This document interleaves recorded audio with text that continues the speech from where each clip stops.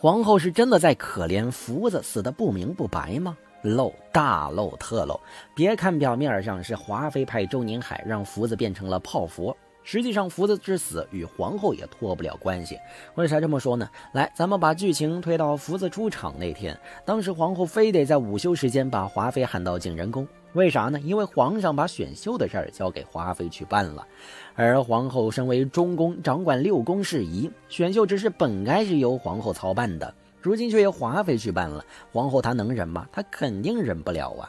所以皇后非得在午休时间把华妃喊来的目的有3，其一是告诫华妃，我才是后宫之主，我喊你什么时候来你就得来；其二是嘲讽华妃专宠又怎么样，还不是没子嗣；其三是把福子安排到华妃宫里，为的是什么呢？当眼线？不，皇后之所以这么明目张胆地把福子往华妃身边塞，为的就是膈应华妃。可皇后硬是以学习为借口，把福子塞到了华妃身边。华妃她敢不用吗？她敢，但是碍于规矩，她不能不用，毕竟人是皇后赏的，华妃不用就是对皇后大不敬。因此，即便华妃心里不爽快，她还是得把福子带走。其次，咱们再来看看福子去了翊坤宫之后，华妃能不让她净身伺候就不让她净身伺候。可是皇上去看华妃的时候，还是注意到了福子，并且皇上还主动和福子搭话，问她几岁了。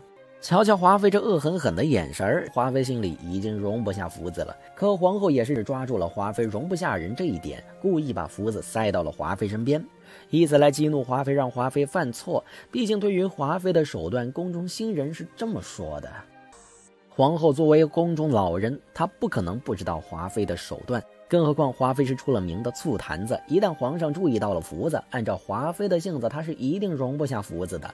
果不其然，在皇上和福子搭过话之后，华妃便趁着福子给她梳头的时候挑福子的错处，并且华妃还当场派周宁海把福子给料理了。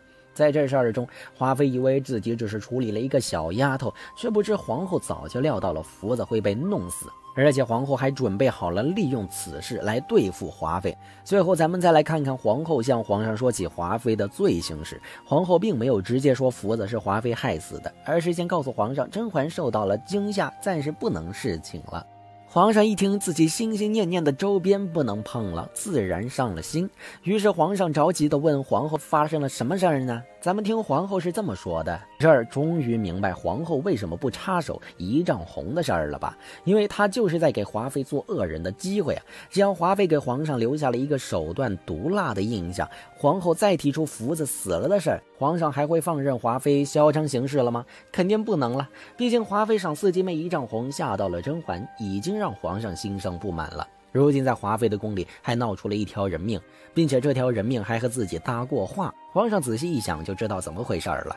于是为了给华妃一个教训，皇上最终让皇后去彻查。至此，皇后把福子塞给华妃，让华妃动手，再给华妃安上杀人罪名，以此去对付她的大旗，已经下好了一大半。皇后原以为她可以借这事儿夺走华妃的协理权，却不料皇上为了前朝又改口不追究华妃的错了，导致皇后查来查去，查到最后只换来了皇上亲手喂的一口汤。可惜了福子一个好好的人，不明不白的惨死井中。